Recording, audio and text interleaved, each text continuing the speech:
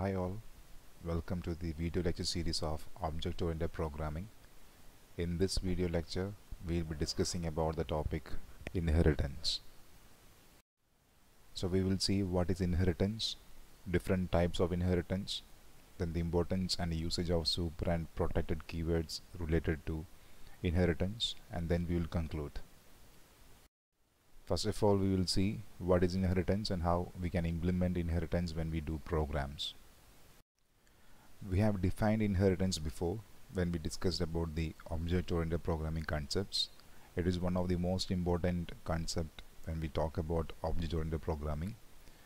Inheritance is a property or a mechanism. We can define it as a mechanism by which one class can acquire the properties of another class.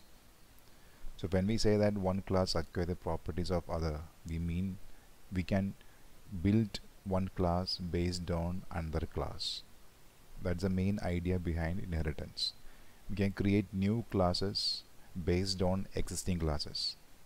So when we say that one class inherit another class, what we mean is we can reuse the methods and variables and other things that was already defined in one class in this new class.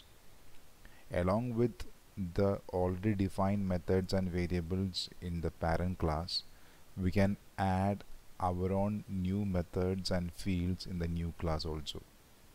So that is how inheritance becomes very important. We can use up all the already existing features. Along with that, we can add up more features, more new features.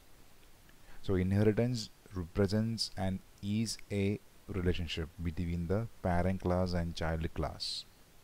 Okay, and we often refer to as parent-child relationship. For example, a car is a vehicle.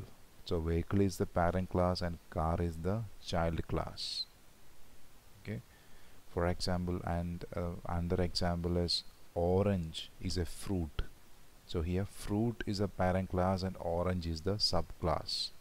So that is what we mean by is a relationship between the parent class and the child class.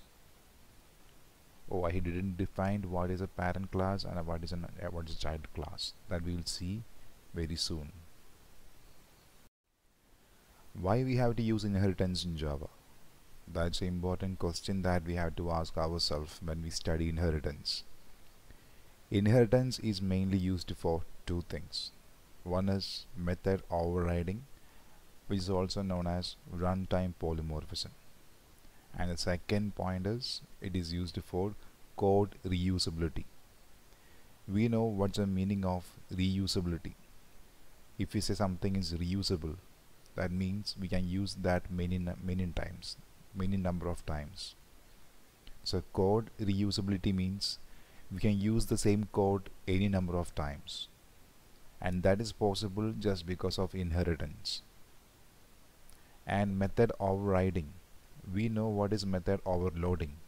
Method overloading is a concept of having more than one method with the same name within the same class, but their parameter list will be different. By means of inheritance, we can implement method overriding. What is method overriding? That we will study very soon. Method overriding is also known as runtime polymorphism. I had mentioned about compile time polymorphism or static polymorphism when we discussed about method overloading. Method overloading means it takes place when we compile the program. So it is said to be compile time polymorphism or static polymorphism. Method overriding is said to be runtime polymorphism or dynamic polymorphism. I mentioned something like child class and parent class in the previous slide. So now we will define what is a child class and what's a parent class. Child class or subclass is a class which inherits the other class. That means the new class that we create, which copies the properties from the already existing class. The new class is said to be the child class or the subclass. And already existing class from which we copy the features, that class is known as a superclass or the parent class. I hope the definition is clear. Now, how to implement inheritance when we write programs? For that, we have to use one keyword, and that keyword is known as extends. So whenever you see this keyword in a program, make sure that it is inheritance. So this is how we have to write: class, subclass name or the child class name, then extends, and then the parent class name or the superclass name. So when we write like this, what we mean is this subclass is going to inherit the parent class. The subclass is going to copy all the methods and variables inside the superclass, and along with that, this class is going to define its own variables and methods. So when we say the subclass is going to inherit or copy the methods and variables inside the superclass, we have to think about the access control keywords: public, private, and protected. If a method or a variable is declared by means of private keyword in superclass, it is not possible to inherit that. It is the property of that private keyword that we have discussed when we discussed about access control keywords. But all those variables and methods which are declared as public or default or protected, those methods and variables will be copied to this subclass. I hope it is clear. So this is how we have to create, or we have to write when to implement inheritance. We have to use the keyword extends. Okay, so along with the subclass name, we have to add or combine two things. One is the extends keyword, and the other one is the parent class name, the class which this subclass is going to inherit. I hope you all know the meaning of the word extend. Extend means what? We have something already, we are adding something more with the already existing things. That is what we mean by extend, right? To extend something, to extend a help, right? So extends means we have already some features, along with that we are adding some more. So you can think that way also. Already this parent class will have so many methods and variables. All those variables and methods, depending upon the access control keyword, will be available for the subclass. Along with that, the subclass can add more variables and methods. So that is the power of inheritance. We will see an example of inheritance and how it is done in Java.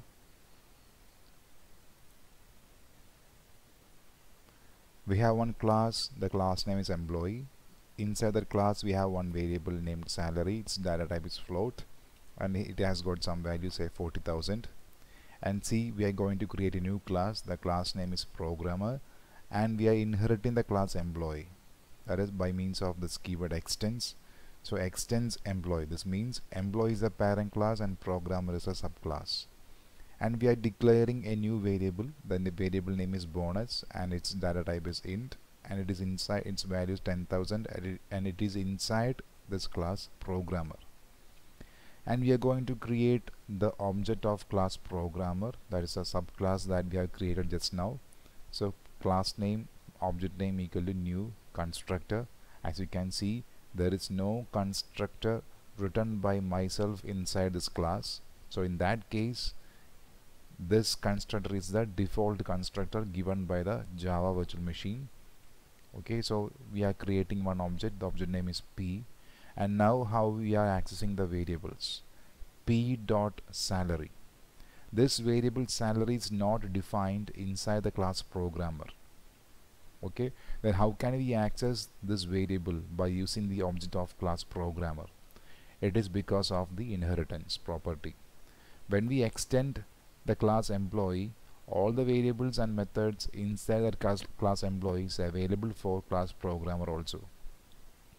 Okay, so we are reusing this variable inside this class because of this inheritance property.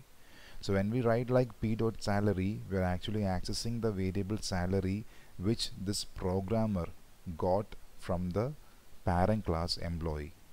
So we will get the value 40,000 gets printed here, and then we will be accessing p.bonus. This bonus is actually a variable of class programmer itself. So when we create the object of class programmer, a copy of this variable will be available for all the objects of this class programmer. Okay, so why we are able to access p.salary, salary by means of the object p, because p is the object of class programmer. We have created the object here, and programmer is the subclass of class employee. So all the variables and methods that are defined as either public or default or protected will be available for class programmer also. So when we create an object of class programmer, both this variable salary and bonus will be available for those objects.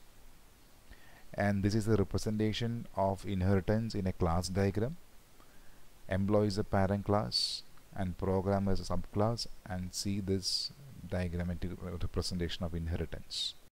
Now we will see what are the different types of inheritance available. These are the different types of inheritance available: single inheritance, multi-level inheritance, hierarchical inheritance, multiple inheritance, and hybrid inheritance. So when we say single inheritance, as you can see the picture, one subclass will be having only one parent class. That is known as single inheritance. Here class B is the subclass or child class and class A is the parent class. Class B is inheriting only one class, and that is class A. That is why it is said to be single inheritance. Second type is multi-level. As you can see, it is going level by level downwards.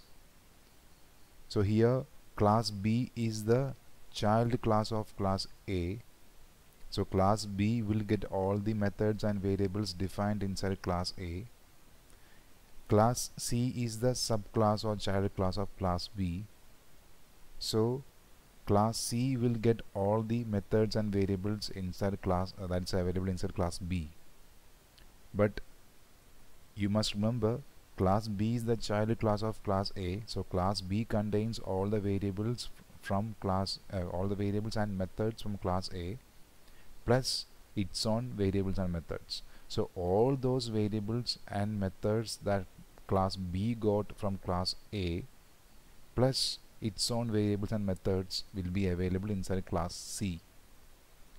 So that is known as multi-level inheritance. Here we have shown only 3 levels. It doesn't mean that we can access only 3 levels. We can implement any number of levels downwards. But here what you have to remember is, at a time one class inherits only one parent class. Here class B is having only one parent class, that is class A. Similarly, class C is also only having one parent class at a time, that is class B. But indirectly class C also inherits class A. But even then it is not a direct relationship.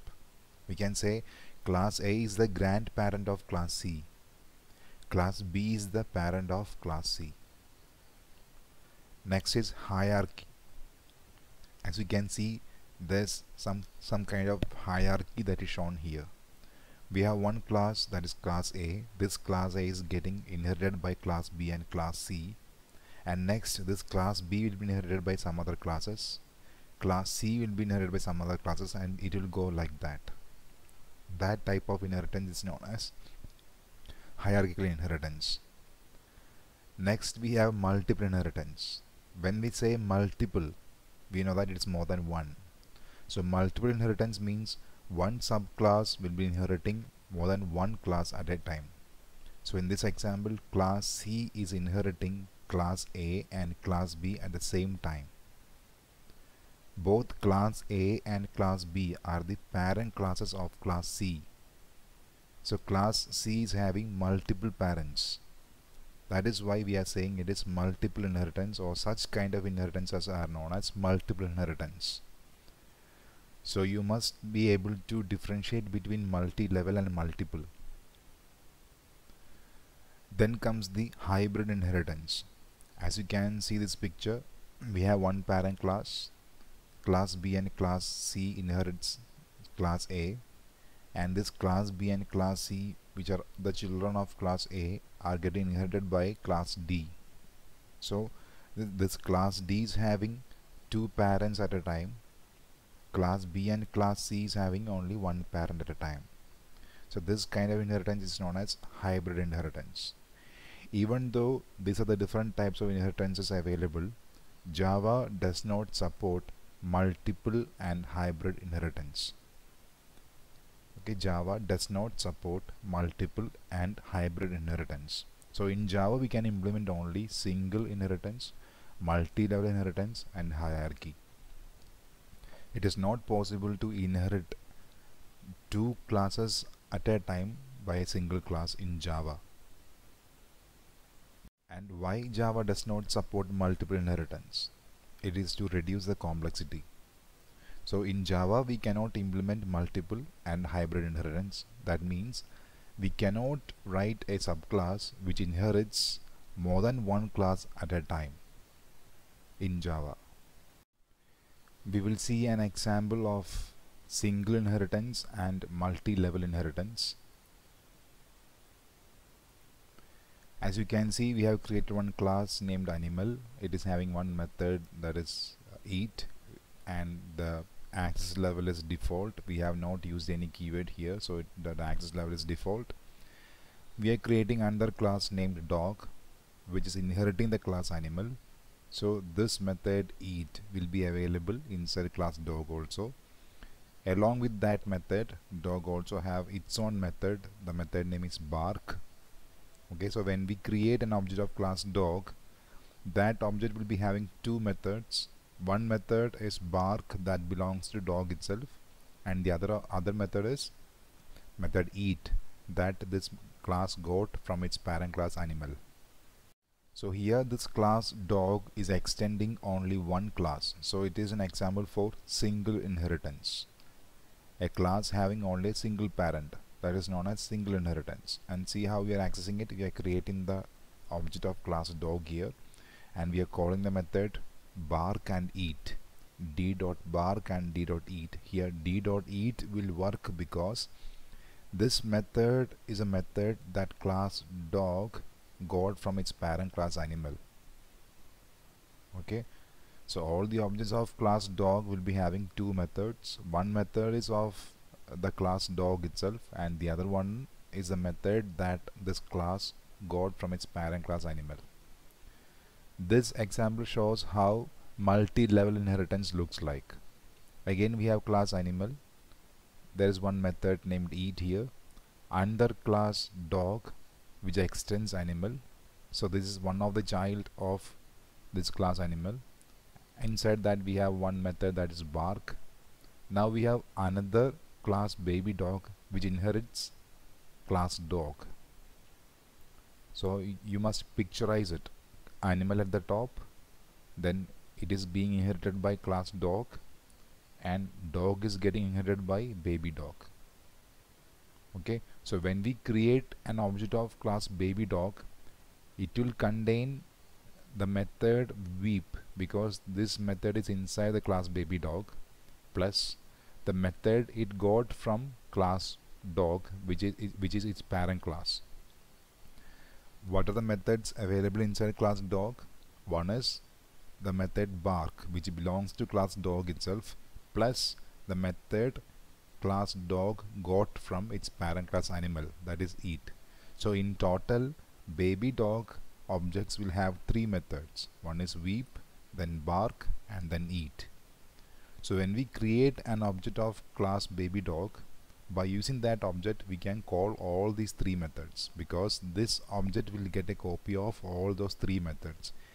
Even if we have written only one method inside baby dog, it is possible to access all the other methods because of inheritance. That is the usage of inheritance, and that is what we say code reusability. I hope it's. We shall conclude now. So we discussed about inheritance, definition of inheritance, how we can implement inheritance in Java, the different types of inheritance, and examples of simple and multi-level inheritance. Now we have one more topic to be discussed. They are the keywords super and protected related to inheritance, that we'll see in the next video lecture. Thank you so much.